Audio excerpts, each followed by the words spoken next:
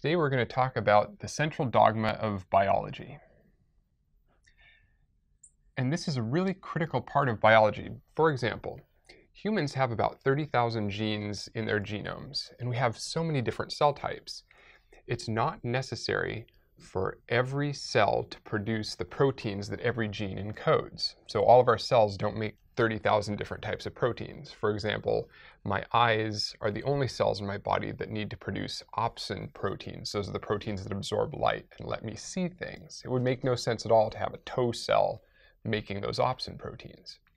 So the central dogma winnows down those massive number of genes we have encoded in our DNA and the control of gene expression, telling each gene where in which cell type it's going to be expressed and how much it's going to be expressed, is partly explained by the control of the central dogma, in which case the nucleus inside a cell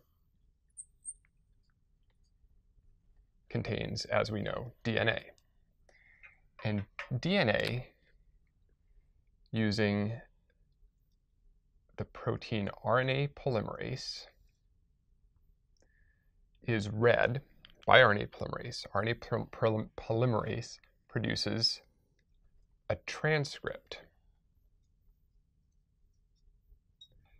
Initially, this is called a primary transcript. And in a eukaryote, after what's called RNA or transcript processing, that transcript becomes a messenger RNA molecule. So in the cell, in the nucleus, we have DNA. We have transcription. That's with RNA polymerase. And that produces an RNA molecule here. That RNA molecule gets exported into the cytoplasm from the nucleus. And that RNA molecule then is translated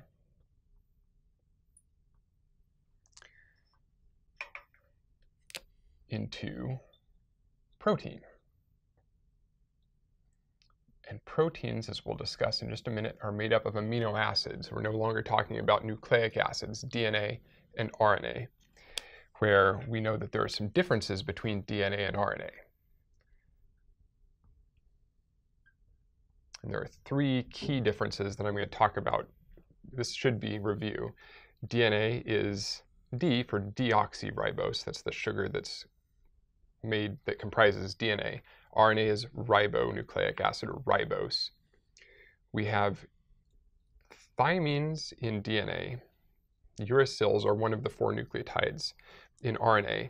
And as you know, DNA is usually double-stranded. RNAs are usually found as single-stranded molecules.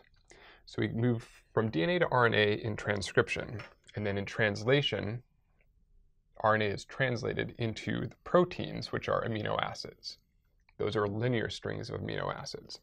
And that happens using the processed messenger RNA molecule in the cytoplasm by proteins called ribosomes. And those are the molecules that actually produce, by reading each messenger RNA molecule, they produce the protein.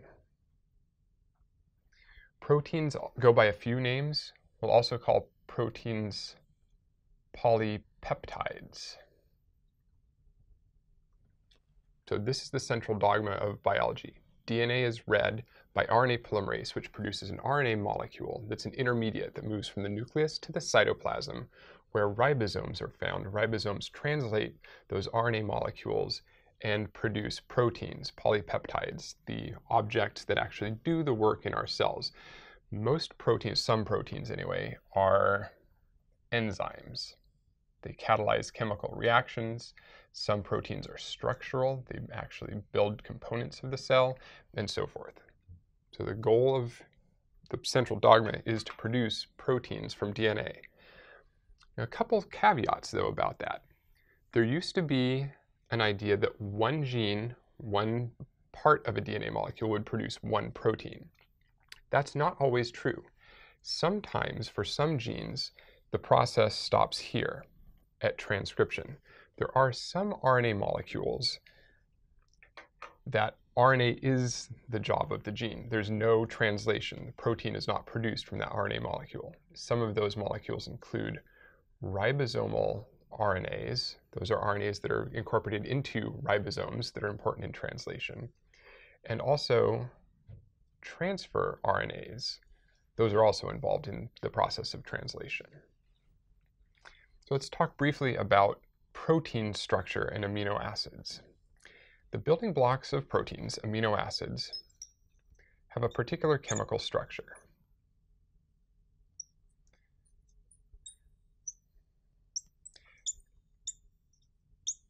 So here we go.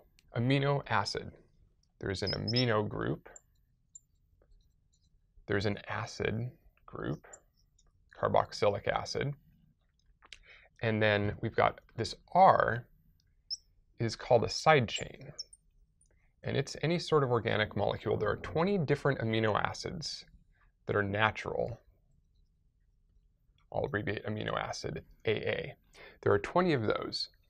And those 20 different amino acids differ at this location, the chemical structure of their side chain. For example, the smallest amino acid, glycine, R, is a hydrogen atom.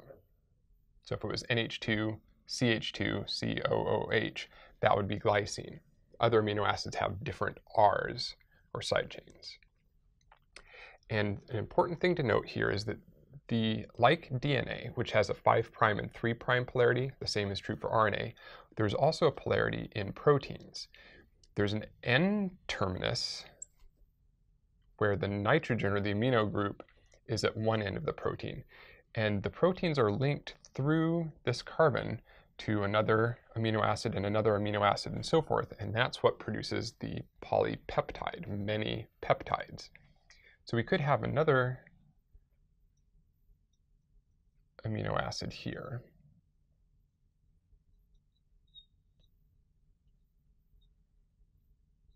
Okay. So here is the C-terminus of this dipeptide, 2 amino acid protein. Here's the amino terminus, here's the carboxy or C terminus. So this could also be termed the N terminus. And the way that translation works is that the ribosome forms peptide bonds. That's why this is called a polypeptide. And that's a reaction in which 2 hydrogens and an oxygen are removed. And so that carbon becomes covalently bound to this nitrogen, forming the peptide bond, which looks like this.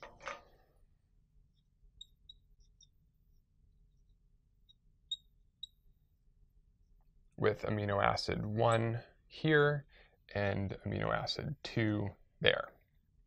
And so during the process of translation, as we'll see later, the ribosome just keeps adding new amino acids onto the growing end of that chain. So I showed you one amino acid, and I told you that was glycine. It's got a side chain that's just a hydrogen, and the 20 different amino acids have some notations that are important to understand. Glycine can also be known by a 3-letter code, GLY for glycine, and there's also a single letter code for each amino acid. In this case, glycine's single letter code is G. And what I'd like you to do for class is to consider the peptide sequence that spells "Have a nice day." So each of these is a single letter code for a different amino acid. And what I'd like you to do is to write down what are what are the names of those amino acids that produce that polypeptide or protein? Which R group has a sulfur? So figure out which of these amino acids in "Have a nice day" has a sulfur atom in it. Third, which are acidic? that is, have a negative charge.